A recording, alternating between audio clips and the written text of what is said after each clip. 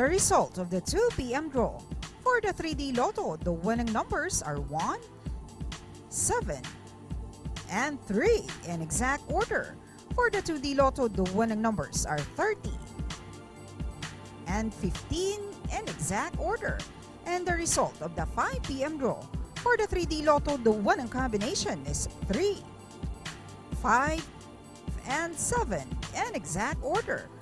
For the 2D Lotto, the winning combination is 5 and 8 in exact order.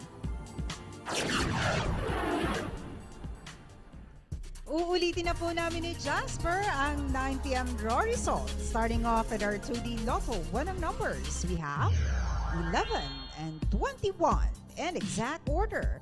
For 3D Lotto, we have 9, 0, and 4 in exact order. And for 6D Lotto, we have 2, 2, 2, 7, 0, and 3 in exact order.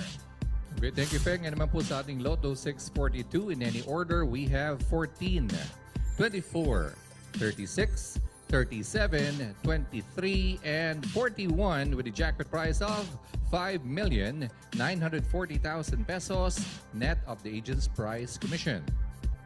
Sa ating Super Lotto 649 in any order, we have 45, 1, 28, 33, 19, and 12 with the jackpot prize of 19,066,787 pesos and 80 centavos net of the agent's prize commission.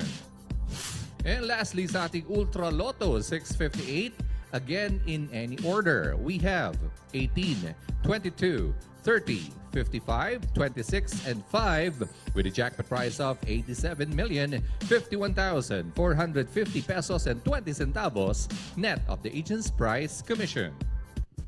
Alamin na po natin kung may jackpot winners tayo ngayong gabi. Ayon po sa PCSO Data Center, for the Lotto 642, we have no winner. Sa Super Lotto 649, also no winner. Pero sa Ultra Lotto 658, we have one lucky winner. Congratulations po.